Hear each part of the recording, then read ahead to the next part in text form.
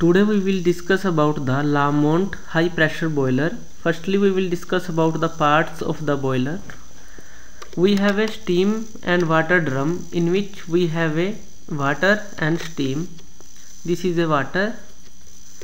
This is a water circulating pump. This is a evaporating tubes with evaporating section.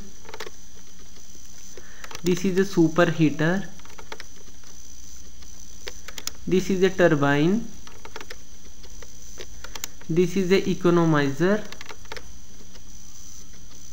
This is a feed pump. And these all are connected with the help of pipes. Drum is connected with the water circulating pump.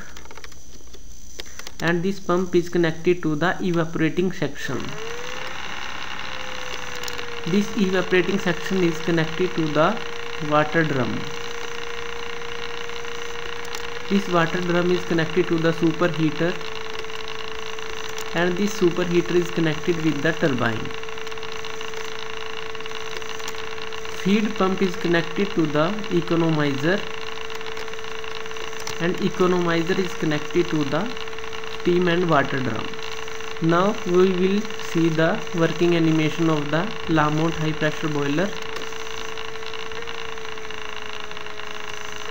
There we will have a basic figure of the Lamont high pressure boiler. Water will come through this drum from this pipe, and water circulating pump will circulate the water,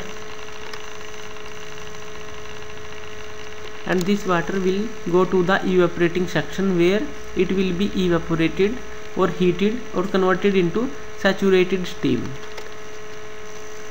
This water will be converted into saturated steam, and this saturated steam will go to the water drum. After reaching on the drum, this saturated steam will go to the superheater for superheating. There it will be converted into superheated steam vapors, and it will go towards the turbine, and turbine will start rotating. Now this feed pump will supply the feed water. This feed pump will supply the feed water to the economizer.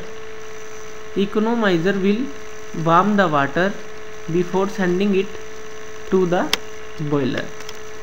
This economizer will warm the water before sending it to the boiler, and this cycle is repeating again and again. So this was the working of Lamont high pressure boiler. Thank you.